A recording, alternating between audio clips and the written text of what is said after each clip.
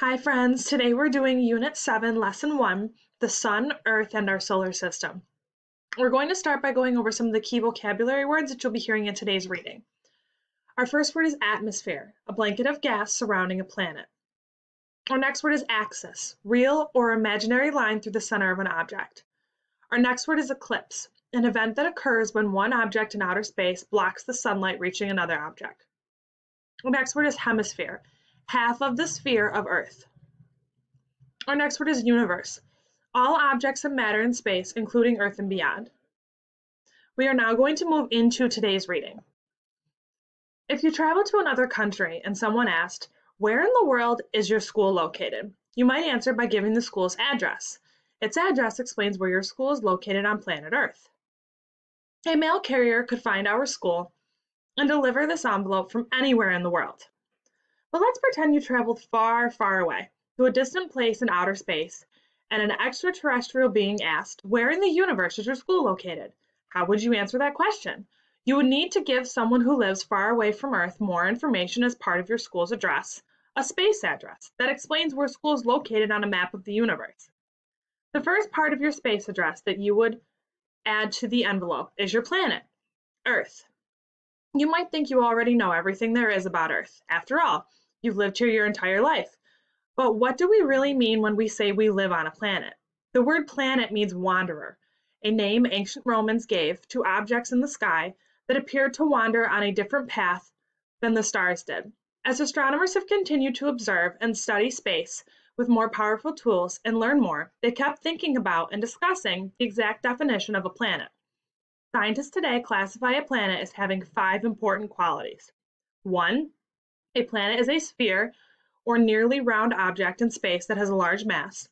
2. A planet travels or wanders in a path called an orbit around a star. 3. A planet has cleared out most other objects from its path as it orbits around the sun. 4. A planet is mostly made of rock or gas or a combination of both. 5. A planet does not make its own light, but it shines in the sky because it reflects the light of the star it orbits. Planet Earth is made of rock and orbits a star you already know by name. Can you guess it? Earth's star is the sun. The sun, like all stars, is an enormous mass of incredibly hot gas. It creates a huge amount of energy in the form of light and heat. Earth is one of 8 planets that orbit the sun. You should remember talking about the sun in our light and sound unit. Actually, Earth is the 3rd planet away from the sun, 93 million miles away to be exact. That's a long way. If you drove from Earth to the sun in a car, going 60 miles an hour, or about the speed you might travel on a highway, it would take you almost 177 years to get there, and that's without stopping to stretch. Most living things on Earth need heat and light from the sun to survive. 93 million miles may seem far from the sun, but it's actually the perfect distance for human, animal, and plant life on Earth to exist. You can think of the sun's energy as being like the temperature of Goldilocks porridge. If the sun were closer to Earth, it would be too hot, so hot that Earth's water would boil away. If the sun were farther away, it would be too cold, so cold that all Earth's water would freeze completely. As it is, Earth's position in our planetary system is just right for life. In fact, Earth is the only place in our sun's system of planets, or in the entire universe, where we know life exists. Another reason life can exist on Earth is because of Earth's atmosphere. An atmosphere is a covering or envelope of gases that surrounds a planet. Earth's atmosphere traps the sun's heat, keeping it near the surface of Earth. This keeps Earth from getting too cold. Earth's atmosphere is all around us. Take a deep breath and hold it. You have just breathed in some of the atmosphere. Now breathe out. Your breath has just added something to the atmosphere. Besides providing the air we breathe, the atmosphere also protects Earth. Have you ever slathered on sunscreen to keep from getting sunburned when you go outside? Earth's atmosphere is like sunscreen for Earth, blocking some of the sun's harmful light rays from reaching Earth's surface. Earth's atmosphere also diffuses some of the sun's light. This is what makes the sky look blue.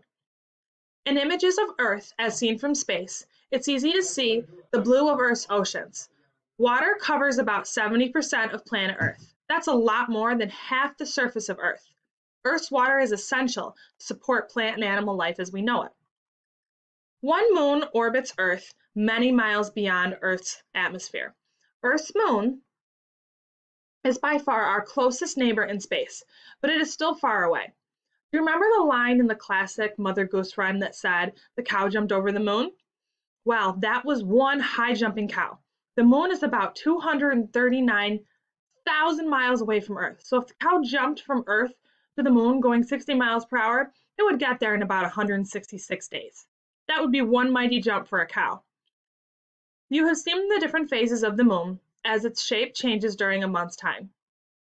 As the moon orbits Earth, we see different amounts of sunlight reflected from the moon's surface. Sometimes the moon, Earth, and sun line up so that one of them is hidden from view. This is known as an eclipse. A solar eclipse happens when the moon comes between the sun and Earth, hiding the sun so some people on Earth can't see it. A lunar eclipse is when Earth comes between the sun and the moon. When this happens, people on Earth see Earth's shadow on the moon, making the moon appear darker or even seem to disappear. But the moon doesn't really disappear. It's just hidden for a short time in Earth's shadow. Planet Earth moves in two ways. The first we've already talked about. It travels in a nearly circular path or orbit around the sun. The actual path of Earth's orbit is not a perfect circle. It is just a little longer in one direction than in the other. The name for this type of nearly circular path is an ellipse. An orbit that is shaped like an ellipse is described as an elliptical orbit. It takes Earth 365 and 1/4 days to orbit the sun one time. So Earth's year is 365 days. The amount of time it takes a planet to orbit the sun one time is called its planetary year. But what about the extra 1/4 day? Why don't we count it? Actually, we do count it. We just don't count it every year. Instead, we add up this extra 1/4 day for 4 years in a row to make one full day. Then in the 4th year, we add that extra day to the end of February, so once every 4 years it has 29 days instead of its usual 28. We call this year with the extra day a leap year because everything leaps ahead by one day. The second way planets in our solar system move is by spinning as they orbit the sun. Have you ever spread your arms wide and twirled around until you were so dizzy you could hardly stand up? Maybe you have played with a spinning top or have seen an ice skater spin quickly around and around on one foot. This is what it means to rotate, but when a planet rotates, it doesn't twirl around on feet like you do. It spins around an imaginary line that goes from its north pole to its south pole, right through its center. This imaginary line is called the planet's axis. One day is the amount of time it takes for a planet to rotate one time around its axis. A day on Earth is 24 hours. These 24 hours are divided into daytime and nighttime. As Earth rotates, half of Earth faces the sun and receives the sunlight. It is daytime on this side of the Earth, but at that same moment, the opposite half of the Earth is facing away from the sun.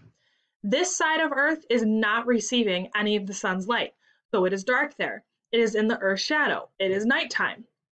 We don't feel Earth spinning. From our viewpoint, it looks like the sun is moving and Earth is not. After all, doesn't the sun appear to rise every morning in the east and set every evening in the west? This daily motion of the sun from east to west might make it seem like the sun is moving around Earth, but it's not. You are moving around the sun, or really Earth is. In the morning, the part of the Earth you are standing on is turning away from darkness and rotating to face the sun. When the sun is up at its highest point in the sky, Earth has rotated so you are fully facing the sun. In the evening, Earth turns away from the sun and it becomes dark again. Why is it dark? Because you are in the shadow of Earth. It is night and you go to bed, but as you sleep, Earth keeps rotating on its axis, and before you know it, your side of the world will have turned to face the sun again. You and the part of Earth on which you live will have once again moved out of Earth's shadow. And you'll know that one rotation of Earth one day will have ended, and another one will just be beginning. Days turn into months, and months turn into seasons. Let's take a class poll to find out what season is the favorite. Remember, an axis is the imaginary line that goes through the center of a planet from its north pole to its south pole, and then points out into space in both directions. But a planet's axis doesn't always point straight up and down, like the axis of a spinning top. Many planets, including Earth, have an axis that is tilted a little to the side. This tilt is the key to understanding Earth's seasons. Because Earth is tilted, there is a time of year during Earth's orbit around the Sun that the North Pole, and therefore the whole Northern Hemisphere, is tilted a little bit toward the Sun. This tilt gives the Northern Hemisphere longer periods of daylight and shorter periods of nighttime darkness. Longer periods of daylight give the Sun more time to warm Earth, so it gets hotter. The tilt of Earth's axis also makes the Sun in the Northern Hemisphere appear higher in the sky at noon. When the Sun is higher in the sky, its rays hit more directly, at less of an angle. The more directly the Sun hits the Northern Hemisphere, the better job it does of heating that part of Earth. So it is the tilt of Earth which causes longer periods of daylight and a high noontime sun that makes summer happen. While it is summer in the Northern Hemisphere, let's see what is happening in the Southern Hemisphere. Why is it winter on this part of the Earth? The reason is, again, the tilt of Earth. When the Northern Hemisphere is tilted toward the Sun, the Southern Hemisphere is tilted away from the Sun. This causes the Southern Hemisphere to have shorter periods of daylight, and the Sun to appear lower in the sky at noon. Shorter periods of daylight give the Sun less time to warm Earth, so it is cooler. And when the Sun is lower in the sky, its rays hit Earth at more of an angle or a slant.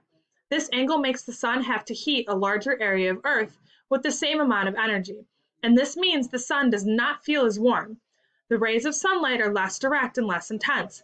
It is colder, it is winter. As Earth continues its orbit around the Sun, the axis of Earth always stays pointed in the same direction. So when Earth reaches the opposite side of the Sun, the South Pole instead of the North Pole is now tilted toward the Sun. This means that the Southern Hemisphere has summer and the Northern Hemisphere has winter. The seasons in the Northern and Southern Hemispheres are always opposite each other. This is because only one of them at a time is tilted toward the Sun. So now you know the first part of your space address. Your school is on planet Earth, and planet Earth is part of your space address. So now you have more information that you would need to answer an extraterrestrial being that might ask you where your school is located in the universe. In the upcoming lessons, you'll learn more about your space address. You may now move on to Unit 7, Lesson 1, Google Form.